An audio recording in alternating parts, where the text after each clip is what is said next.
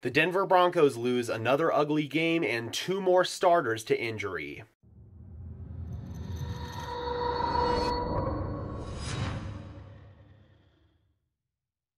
Hello everyone and welcome to Denver Broncos Syndicate. I am your host Gage Madrid, coming at you with a phone recording to get you this Denver Broncos breaking news. The Denver Broncos lost yet another ugly game 12-9 in overtime to the Indianapolis Colts last night on Thursday Night Football. At the end of the day, this loss boils down to Russell Wilson's poor performance as well as more questionable offensive play calling. Russell Wilson was consistently inaccurate, he missed reads, especially on the final play of the game, and he threw two ugly interceptions, the last of which basically put us in position to go to overtime. Had Russ not thrown that interception, the Broncos could have kicked a field goal and would have gone up 12-6 over the Colts with just over 2 minutes left in the game.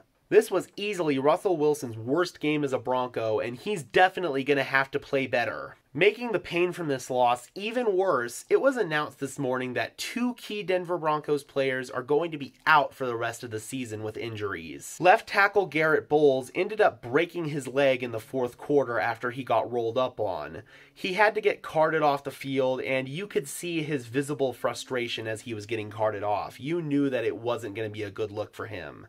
On top of that, the Broncos got a bit of a nasty surprise this morning as an MRI revealed that Ronald Darby tore his ACL last night. Darby was pulled from the game in the third quarter, but he was seen walking around on the sidelines after he was injured. So hopefully, for Darby's sake, it was just a clean ACL tear and there's no other ligament damage involved. Losing Bolles and Darby are absolute killers for us. Bolles was quite frankly our only offensive lineman that was playing at least an average level, and Ronald Darby had secretly been playing some of his best football this season. It's an absolute shame to lose those guys, and our depth is really going to be tested. At corner, rookie Damari Mathis is going to take Darby's spot at the right boundary corner position, and at left tackle, although Calvin Anderson did fill in for Garett Bolles towards the end of the game, Coach Hackett said that the team is still evaluating their options there. I could see the team possibly bringing in a free agent like Eric Fisher to maybe help compensate for Garett Bolles' loss at left tackle.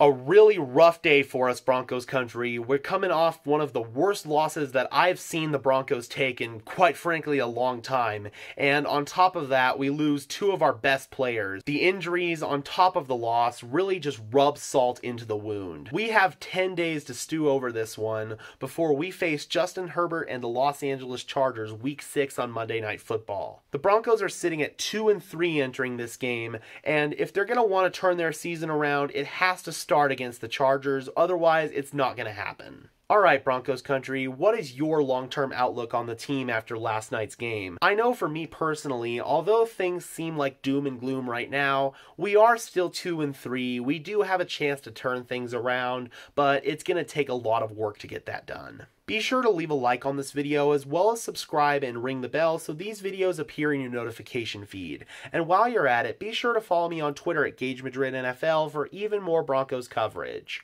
And for now, this has been another episode of Denver Broncos Syndicate. I am your host, Gage Madrid, saying peace out and let's ride.